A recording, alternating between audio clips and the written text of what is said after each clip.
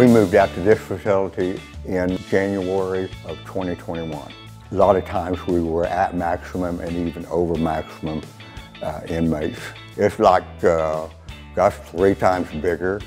Their facility housed 40 inmates. This facility can house somewhere around 120, but it's so clean and nice and smells decent. The kitchen is as modern, ultra modern as any restaurant.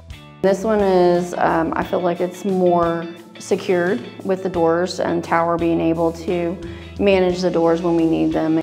I mean, as far as security level, it's top notch. The way the facility is designed is very secure, very safe. I'm very, very happy to be out here. I'm very, very happy to be out here.